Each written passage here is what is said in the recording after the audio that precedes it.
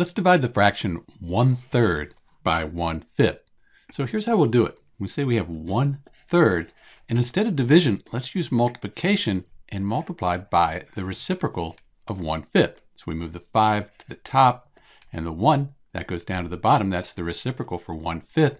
And now we can multiply 1 times 5, that's 5, and 3 times 1, that's 3. So when we divide 1/3 by 1/5, we get 5/3. This is an improper fraction. You could change it to a mixed fraction. 3 goes into 5 once, and you have 2 left over, so 2/3. So 1 2/3, that's the same thing as 5/3, and that's what you get when you divide 1/3 by 1/5. There's one more way we can do this.